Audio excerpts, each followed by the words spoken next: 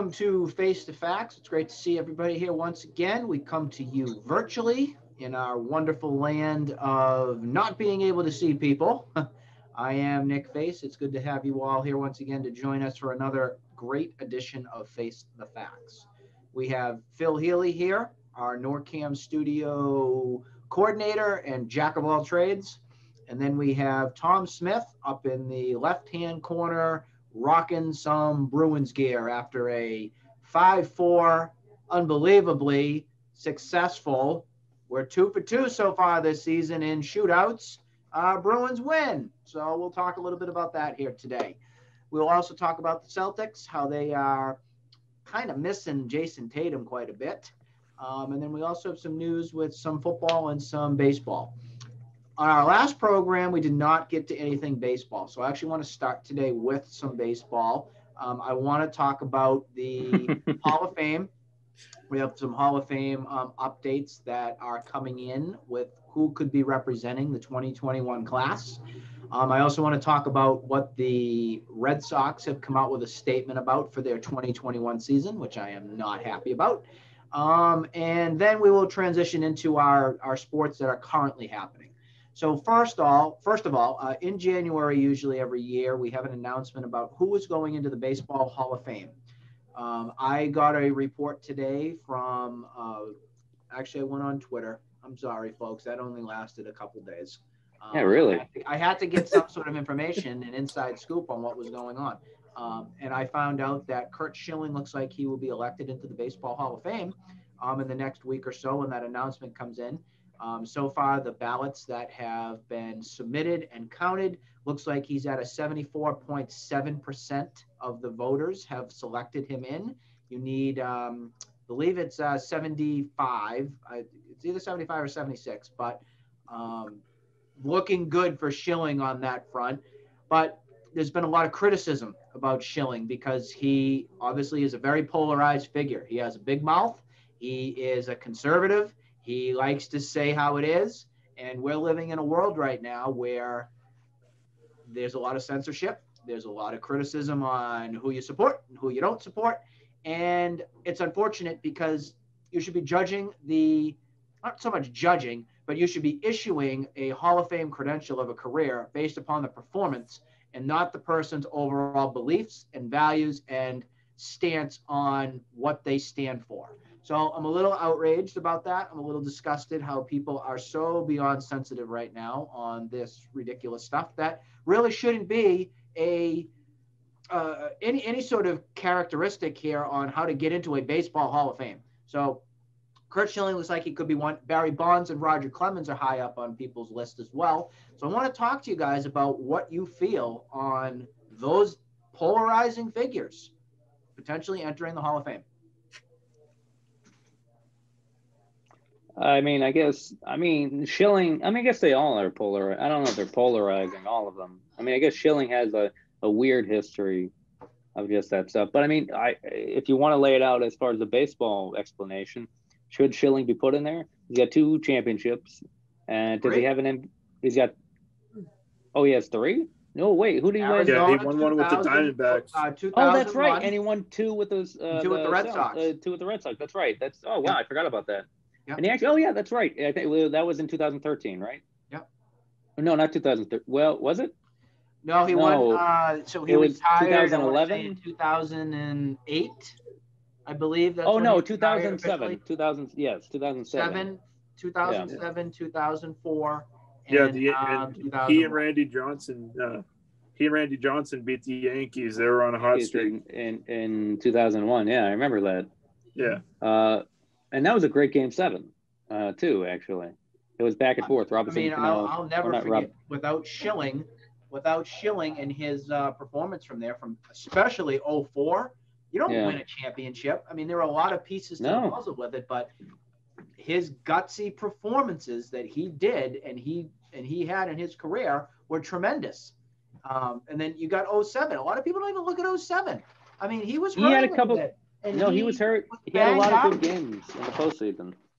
He did. If I need a win from any Major League Baseball pitcher from my generation, from growing up and everything, if the game's on the line, Curt Schilling's got the ball for me. Not Pedro. No, it's Pedro for me. It's Pedro for me. If you're talking Pedro, if it's vintage, if you're talking about like, because even like when Pedro didn't have Pedro never was an issue. I don't know. I grew up like that because he came in that series like I think it was '99, and that series against the Indians in the opening round. Not the Wild. Yeah, I guess the Wild. When he came out of the bullpen and he thought he was hurt. Vintage Pedro, lights out. Yeah, no, he threw a no-hitter for like 7 innings or something, or like close to 8 innings. Yep, and he wasn't even supposed to pitch, and he went to Jimmy Williams, the manager at the time, and said, "Put me in. This is my game. We'll win," and they did. And I don't blame. I also don't blame. Here's another thing. I don't blame him or Grady Little for 2003. I don't, because he wasn't doing badly. There were a couple of people who let on, and he still was kind of coasting up until that point. I mean, they did break from their routine. I'll give them that. And I think, that's what cost them. Yeah, sure. But I mean, I don't begrudge the man for the decision. But yeah, to the original question, yeah, I think Curt Schilling, I think there's a good shot that he should be in there. Barry Bonds, even before the whole steroids thing, he was a great hitter. I think I saw was at 72% so far. So what do they need? 75? Is that what they need? They need about 75, and then Clemens was at 71. I think Clemens should be like. I know it's like the steroid. There's like 2 different versions of Roger Clemens. You got your 84 to 95 when he was a Red Sox, or 96, and then you have his Blue Jays era, and then the Yankees and the Astros, which definitely he was doing some sort of a steroid thing. So well, I mean, even you could argue. Oh, go ahead. Sorry. So that's why I more look at Roger Clemens as a yes, and I do look at Bonds as a yes, because again, you have two different kind of people. I agree. You had a Bonds with steroids, you had a Bonds without steroids. So if you're making one exception for a Clemens and you're making an exception for a Bonds, you got to put him in. It was a part of the game, unfortunately. Well, Clemens has been a part of the conversation, and even on the ballot for the past few years, hasn't he? Yeah, he's been on 5 years now or something like that. Yeah, he's been on for a while, and I think he gets taken off after a while. I'm curious to see what happens from that standpoint, but I just wanted our viewers to know what things look like and hear our take on what we feel. You heard 3 pretty much different opinions on it.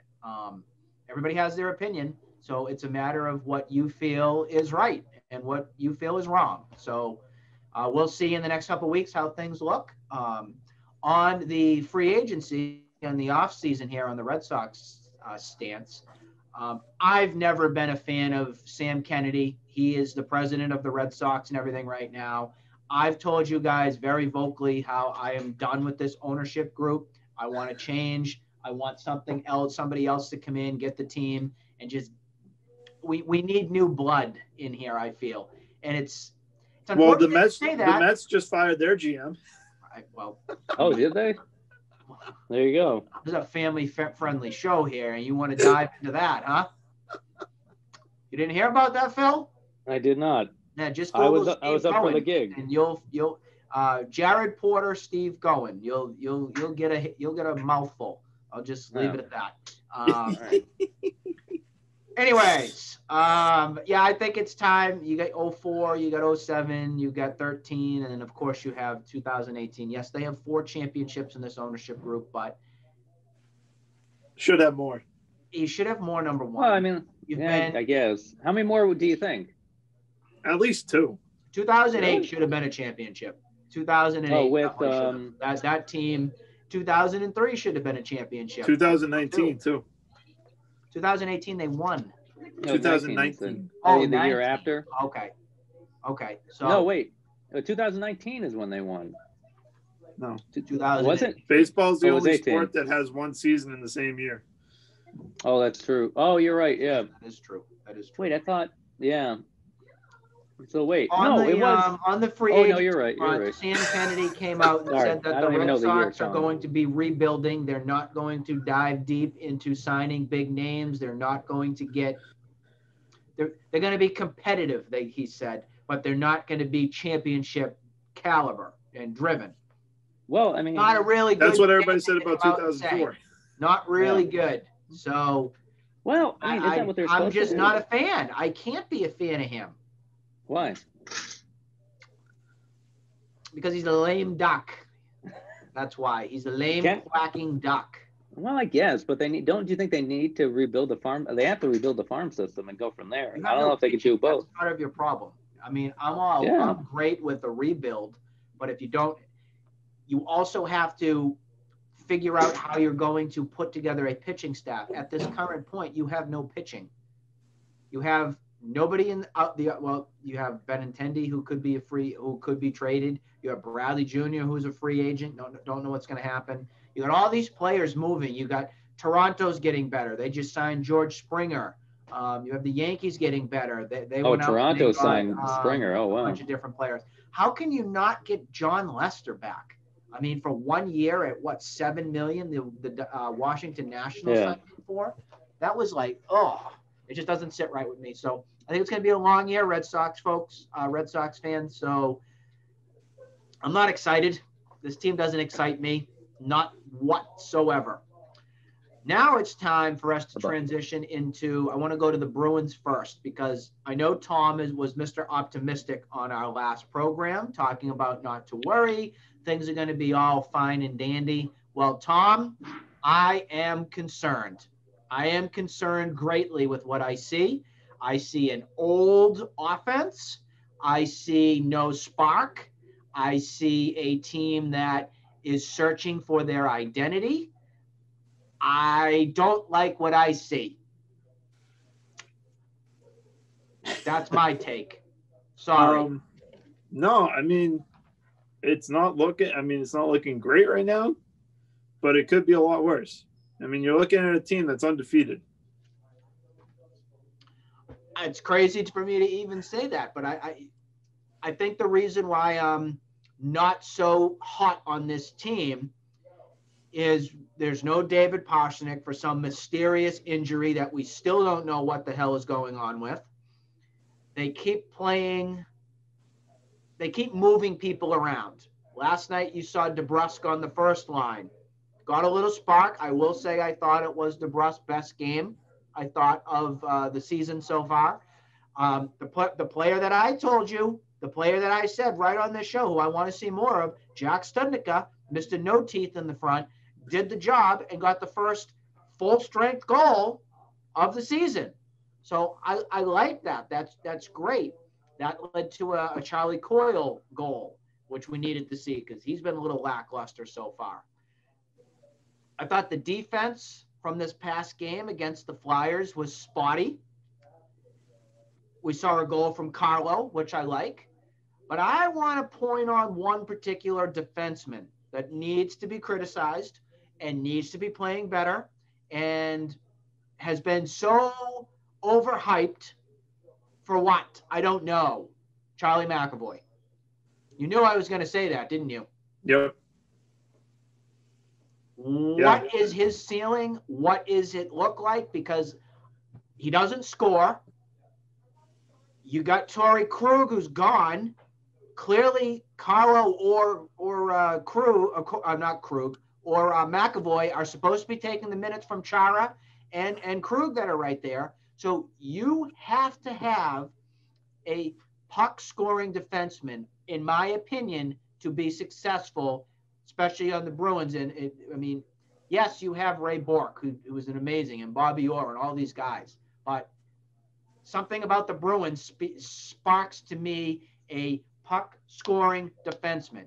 And one of those guys needs to get a kick in their ass or something, because I'm getting real fed up with McAvoy, he's wonderful. He's great. He's the next up-and-coming superstar. I am so done with the bullshit. He hasn't done anything. He hasn't done anything since the first playoffs season. Nothing. He came up he hasn't done anything since then. He's a sack of crap. I'm sorry, but he is. He's a potato. Are there some things in his game that are good? Yes. But who he reminds me of? That people keep spewing out this crap about him being so good. You know who he actually reminds me of a little bit? Dougie Hamilton. I think he's a little more tough. I think Dougie was nothing but a freaking marshmallow. Yeah, I mean, obviously he hasn't gotten as injured as much as Hamilton, but Hamilton had all this ranting and raving about him, about how good he was going to be and all this, and he didn't do anything Really for nothing. the Bruins. Really nothing. But yeah, but I do want to point out that a defenseman that a lot of people thought shouldn't be on the team, that's actually making a pretty good impact so far in the four-game season so far, is Kevin Miller. Yes. You're seeing a guy that had broken kneecaps come back, and that's a very painful, sometimes career-ending injury. I like what I see. I think they actually made a good decision on that. It's early. I'll be optimistic on it. Kevin Miller has not proven that he can stay healthy in a long season. He's proven to be injury prone. So he better not be another bag of glass that just shatters and bursts all over the ice. I hope we'll for the see. best for him. But the defense has actually been, in my opinion, one of the strengths of the team. The defense, I think the team's going to look a lot better once and if Pasternak ever comes back. Again, like you said, we don't really know what's going on with that. But I think the one thing that's really keeping the team in it this so far is the goaltending. Tuukka's been outstanding, I will say. He's been standing on his head. If anybody wants to criticize Tuukka Rask, that's unfair. That's very unfair. He's been A+, he's been Vezina caliber throughout the entire run here. Has Halak played any games yet? He played one game. He played the Saturday game last weekend, I believe. That's the game they lost in overtime. So you really can't blame that. The Bruins' goaltending needs to continue to be a strength. Rask is the reason why the Bruins still had a chance to come back in the game against the Flyers. Did I'm assuming that you saw the overtime last night. I mean, He made some unbelievable stops on those 3-on-3s and breakaways. I mean, it was tremendous. Well, he had that save against Kyle Palmieri too on the breakaway where there was no one. Not the one that went off of the helmet. Yeah, something like that. Yeah, he was a wall. It was outstanding, and I'm happy to see he definitely looks locked in. He looks motivated, and like I said from last week's show too, he's in a contract year, so it's time to put the pedal to the metal for him if he wants another contract. I mean, Halak's looking like a Vezina caliber goalie too. At least in the one game he played, anyway. Yep. So he's looked fine too. I think Phil disappeared. Phil, we're almost done with the hockey segment. So the ghost of Phil, there he is. We are just Tom about took the words out of my mouth. Who the Bruins play next? Just to close them out. I'll tell you that much. The Bruins are playing the Flyers again. They're playing a Flyers. Saturday. So that's Saturday night 7. game. Okay. I expect another win. I'm sorry. Yeah, I mean it's a strange. I think the Flyers are going to be a tough opponent this year. Yeah. I think Washington's going to be tough. I don't think Pittsburgh is going to be very. I think the Bruins have a very good chance of making the playoffs this year. I'll hold you to that statement. The Celtics, on the other hand, they've looked pretty good this season so far. I think they've exceeded a lot of people's expectations with being able to beat some big teams with the players and things that they have. You know, they didn't have Kemba for a little bit. Kemba's now back. Looked great on the Wednesday game that was just last. The first game that he came back was a little shaky with that, a little rusty. I expect that. The big loss is Tatum. Okay, Tatum had the virus of some sorts and is in some locked in, who knows where, not allowed to play. The last game that they just had, Phil, did you get a chance to see the last game for the Celtics? No, I actually didn't get a chance to watch most of the Philly game. I watched some of the New York game. Yeah. They're playing Philly again tonight.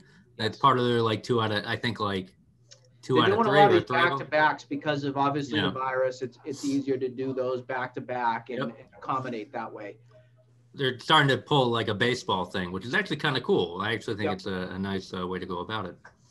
I But just want to say, I'm sorry. I just want to say, Tom took the words right out of my mouth regarding hockey. Oh, of course. Yeah. I mean, I didn't know. Yeah. Thanks for taking a play out of my or a page out of my book, Tom, out of my analysis. But yeah, you got it, coach. You got it. I got you covered. Thanks. The student has become the teacher. But sorry, Nick. What were you? I just want to know your outlook. I mean, I'm sure you're happy that Kevin's back for the Celtics. It adds some more depth.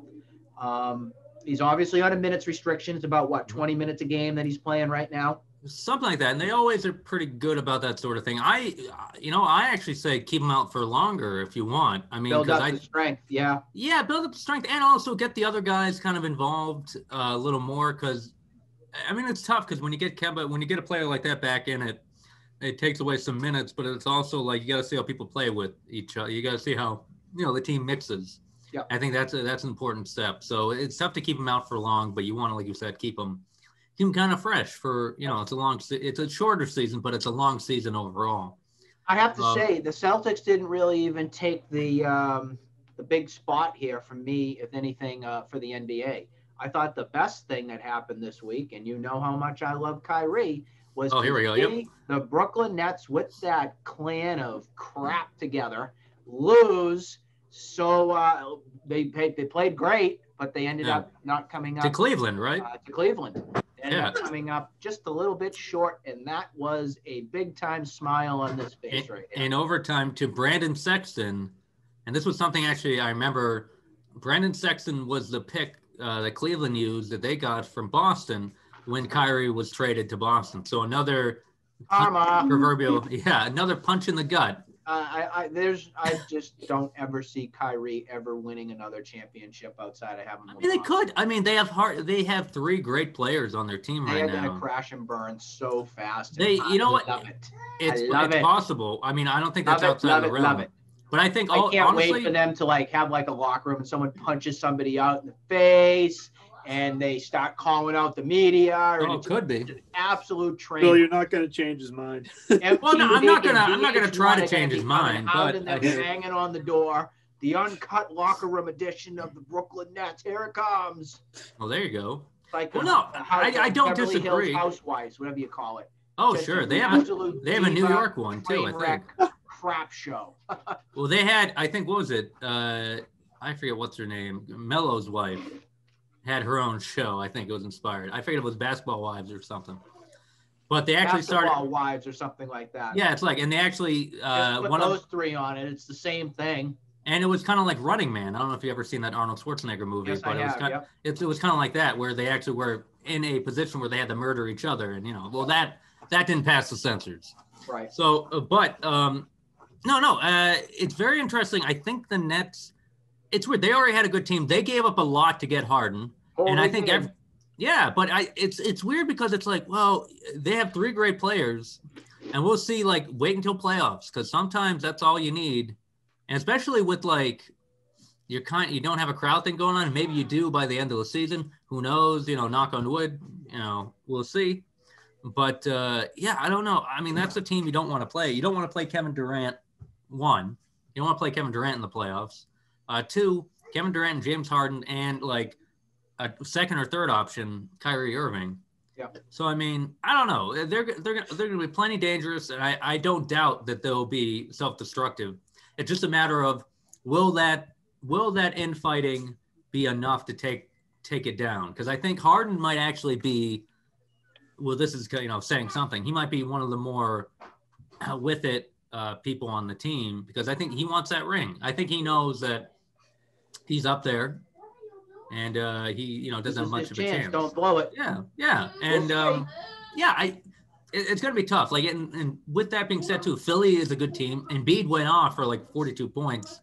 Yep. I think half of that was from the line, but that's his game too. A lot of it is he'll. Because he's so big and quick. Oh, sometimes. He last year wasn't as quick because he was quick to the donut shop. But, I mean, that's pretty much beyond that. Or to the bottom of, whatever C's candy bag. but I don't know why I'm getting product specific, but he is, I think Philadelphia is always, especially with Doc Rivers coaching them, they're going to be good. But the C's, I do not worry about the C's as much. And I think if they, you get a midseason acquisition, maybe another forward, wing forward that comes off the bench, or someone you could, like a David West type from back in the day, like from Indiana, who could like be kind of a strong man, but also a mid-range jumper. They need the depth, and they need someone with a veteran presence, kind of like, again, what we saw from Miami when they had what's his face? I know. I can't. Iguodala. Yep. Get the job done. I mean, they need that kind of example setting right and there. The Heat are kind of wavering right now too, but they had a good game.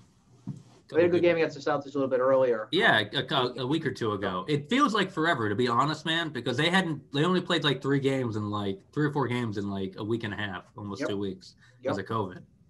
On the football front, just very quickly, we're almost done with our 96th show, which is crazy. Wow. I just want to see what everybody's take is here. We have Kansas City and Buffalo this weekend. We also have the Bucs, which will be playing the Packers. No more Drew Brees. Drew Brees was taken out by the GOAT, Tom Brady. So let's go to the AFC first. Let's talk about the Bills and the Chiefs. I know who Phil's rooting for from that background right there. Well, I can tell you logically is going to happen. And let me tell you, just show you the background there. So that is Scott Norwood, and I forget who that is for the Giants, but that's I forget what Super Bowl that is. I think that's like 90 or 91. The Buffalo Bills' first Super Bowl with Jim Kelly, Thurman Thomas, and Don Beebe and that gang. They were a field goal away from winning it, and that man, Scott Norwood, missed wide right, and they ended up losing to the then defensively coached Bill Belichick and head coach Bill Parcells Giants. So this is my background to exercise those demons, and also to kind of taunt the Bills Mafia, because why not? They're a bunch of weirdos. But I think the Bills have a really good shot. I think they're a much better team than a lot of people give them credit for. And I love Kansas City in the sense that I think they're an amazing, like offensively, they're one of the best teams you've seen in the last couple of years. As much as we hate Mahomes, and nothing wrong to hate on him because he's pretty good. And also I was so pissed. The Browns had such an opportunity. They had a chance that was wide open, but they just kind of like balked at it. They really did. They had a shot. But yeah, I think the Bills can take it. I think it'll be a shootout. I think the Bills have a much better defense than that of Kansas City. And I think if they and a better coach. And you can make that argument. I mean, I think Reid ever been a fan of Andy Reid. Never. Yeah. He's Just not winning because of himself there. He's winning because of Mahomes and the team. I mean, let's be honest here. But isn't that the argument for any NFL coach? Life.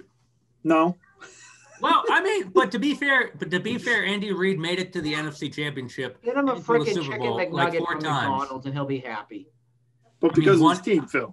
Well, no, of course, but not every coach has done it. But also to that chicken McNugget, I mean, one nugget is not going to satisfy that man. No, he needs the 32-piece. No, he needs a hose. He needs just so they just feed it down. It's like a nugget slide, I guess I'll call it. But that's what they call his gullet. Yeah, and I think the game. I think that the Chiefs Bills game is Mahomes. I know Mahomes got concussed against the Browns. Is he going to be back? He's officially cleared, I believe. He's going to be cleared. Yeah. So I mean, it could go. It could go. I think they were going to push it forward, anyways. It could go. It could go back and forth. It all depends on how well Mahomes handles it and everything. I know he's been there before, so he understands the I want the Bills of the game and everything. I'll tell you that I do not like the Chiefs. I do not want the Chiefs. No. I want I think everything the Bills, to go the Bills' way. I want to see Josh Allen go to the Super Bowl and then Tom Brady. The Bills deserve it this year. And I think they can pull it off. Yeah, I'm with you. I think the Bills have been pretty. I think that they can get great. the job done. It's just a matter of how prepared, how focused, how determined they are to get to that Super Bowl. You got the Bucs and the Packers. I mean, the Packers have had a great regular season, but we know the story with Rodgers. I mean, he's got one championship. He doesn't get it done in the championship games typically.